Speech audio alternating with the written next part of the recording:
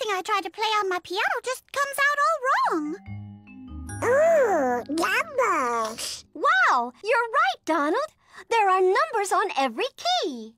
Are the numbers in the right order? No, they aren't. Well, I bet if they were, Minnie's piano would play just fine. You know your numbers really well, so will you help us put the numbers in the right order? You will? Ha! Thanks! I'll say the numbers, and when I come to a number that's not in the right order, you say stop. 1, 2, 4. Stop! Donald's right. 4 doesn't come after 2. Let's take out that 4. Now, what number should come after 2? That's right, 3. So, I'll move the number 3 key where it should be. But what should I do with the number 4 key? Yep, I'll put it right after 3. Now let's count again. Say stop when you hear a number that's out of order. 1, 2, 3, 4, 5, 7. Stop! Donald's right. 7 doesn't come after 5. What number does come after 5? That's right. 6. I'll just take the 7 and 6 and trade places. Now, let's see if we got it right. 1, 2, 3, 4, 5, 6, 7, 8.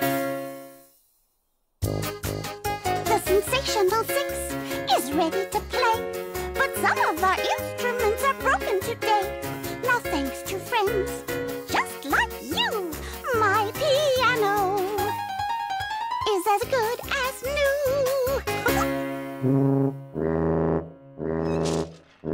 How's your tuba doing, Donald? My tuba's fine. But my sheet music feels away. No kidding. I think it's time for a mouse-katool. Everybody say, "Oh, toodles!" Oh,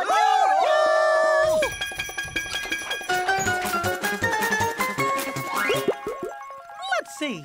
There's a clothespin, a rocket ship, and the mystery mouse-katool. Do you think a rocket ship can keep Donald's sheet music from blowing away? Oh, no. That wouldn't be good at all. But I bet the clothespin could do the trick.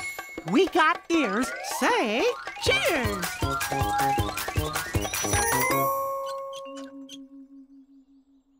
There, Donald. With this clothespin, your music won't blow away anymore.